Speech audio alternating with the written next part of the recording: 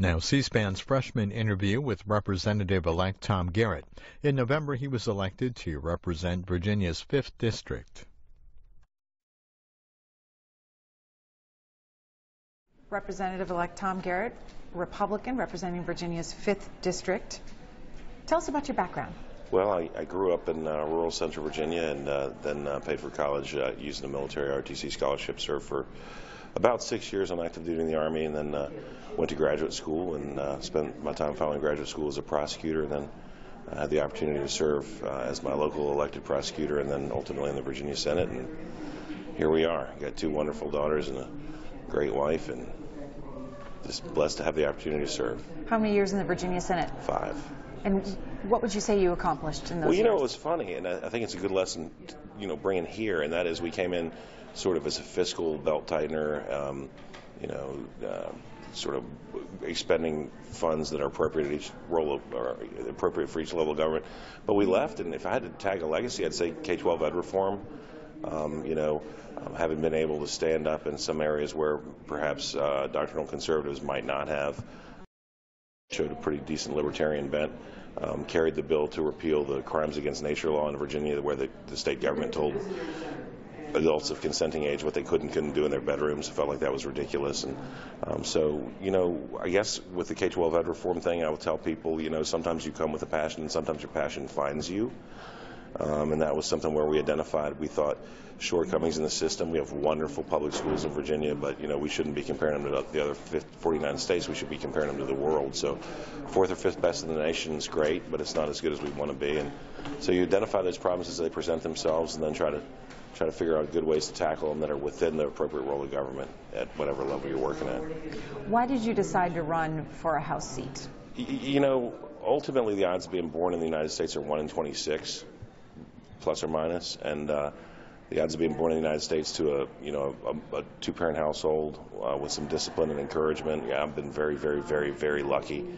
As a prosecutor, I oftentimes would stand across the dais from usually a young man who was no different than me, but had different influences earlier in life, and so I feel like, from whom much is given, or to whom much is given, from whom much is expected, sort of. That if I feel like I'm, holding strong opinions and I'm right on issues and I can do something to influence those issues to sort of hand that mantle of inequality of opportunity to young people moving forward, I'd probably be remiss not to try. And so there it is, right? And you're perpetually humbled in the 5th District of Virginia because Jefferson lived there, right? There's the father of the Declaration, and then Madison was the first congressman, so there's the Constitution, and John Marshall retired there, Patrick Henry. Barbara Johns really started the civil rights movement in Prince Edward County in 1952.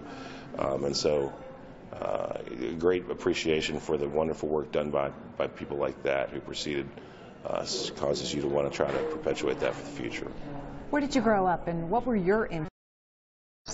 I grew up in Louisa County, Virginia, which ironically enough is in the 7th District.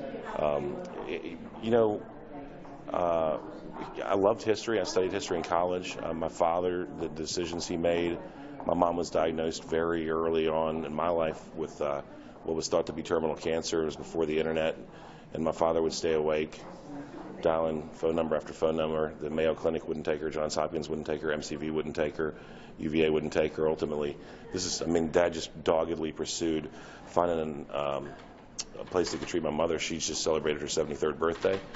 Ironically, we lost my dad a few years back. But that sort of determination and persistence, and then when you decide that something's right, that the right thing to do is X, Y, or Z, then just, damn the torpedoes, full speed ahead and doing it.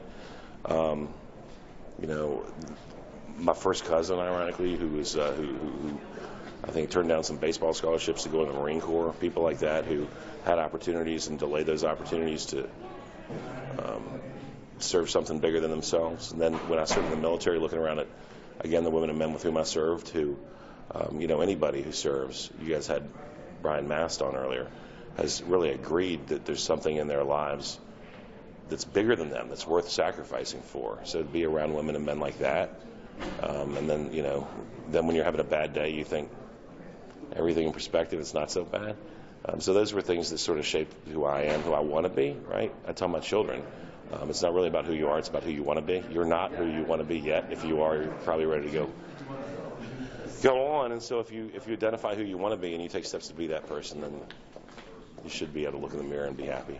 Any piece of advice that stands out to you from your dad over the years that you sort of carry with you?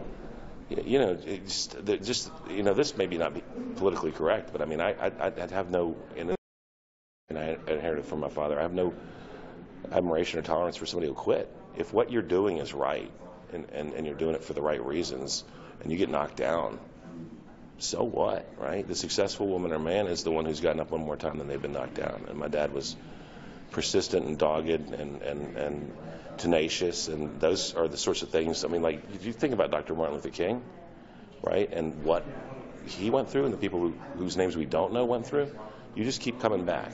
And legislatively in the State House in Virginia, we did that with some bills where, you know, I knew what was going to happen, but we'd move the ball a little bit further each time around, and it's a good character trait. What will you be dogged about here in Washington? You know, we ran on a student security sort of proposal that would allow young people with student loan debt to choose to defer receipt of Social Security benefits in exchange for forgiveness over a period of time of student loan debt. What that would do is make our Social Security promise to our seniors solvent for perpetuity, and allow young people, if they chose to, and only if they chose to help erase some of that student loan debt. Well, you know, look, it's a winner all around because you've taken an entire generation out of the producing class. You don't start a small business if you got student loan debt. You don't buy a house, you don't buy a car, you don't get married.